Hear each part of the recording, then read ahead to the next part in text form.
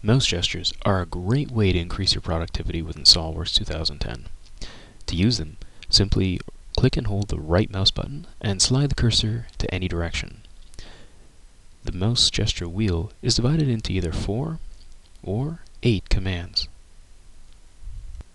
To use a command, simply slide the cursor in the direction of that gesture while holding down the right mouse button. The command will immediately launch. To customize mouse gestures, go to Tools, Customize, and select the Mouse Gesture tab.